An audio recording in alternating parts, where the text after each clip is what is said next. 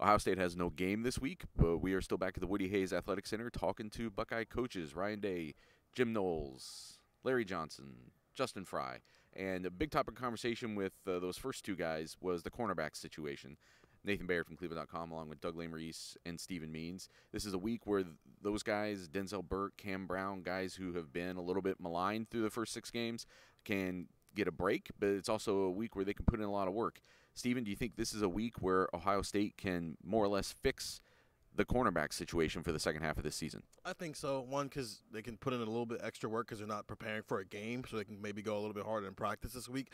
But more importantly, I think everybody can just press the reset button, whether it's getting Jordan Hancock healthy and get him back into the rhythm of things, or it's just Denzel Burke and Cameron Brown not having to worry about having a pass interference call or giving up a big play on Saturday.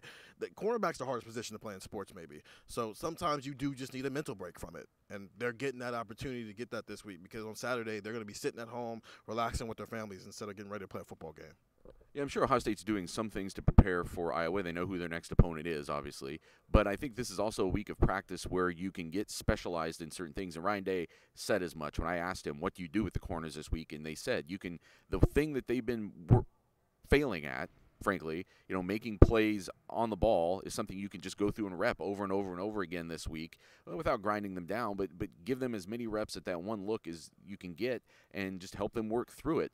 I think there is also a break here that helps, but the other thing that really hit our ears was Ryan Day talking about Jordan Hancock, and they've said all along that he was supposed to have a big role this year, but he used a very specific term today, and it gives you some insight into, if he's healthy, what he could be over these final 6 games. Yeah, it was the first time Ryan Day said he was going to compete for a starting spot because they had Denzel Burke and Cam Brown coming back as veterans. So we knew Jordan Hancock was third, but I don't know that we knew they thought that. So now we haven't seen a healthy Jordan Hancock this year. So when he is healthy, if and when he is healthy, he should be competing for a starting spot. So what does that mean? I think maybe Burke or Brown could feel that competition, but I do think it is 2 very specific things. I mean, everybody gets a bye week, mental break. I guess it matters.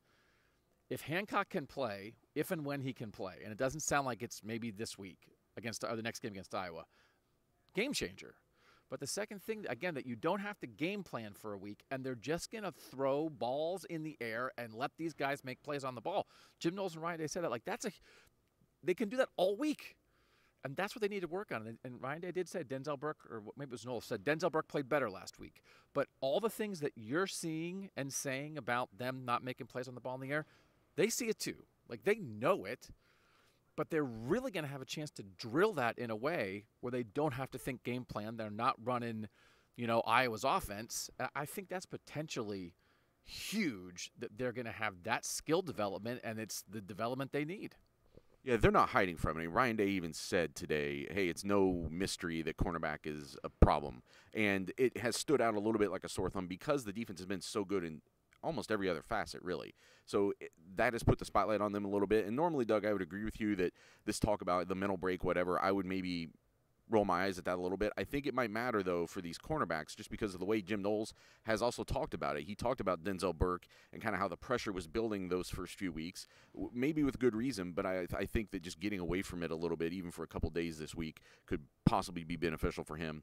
We'll see over the next 6 weeks. More discussion about this on the Buckeye Talk podcast, and get the text 614-350-3315. We'll keep them rolling right through this off week and on into next week against Iowa.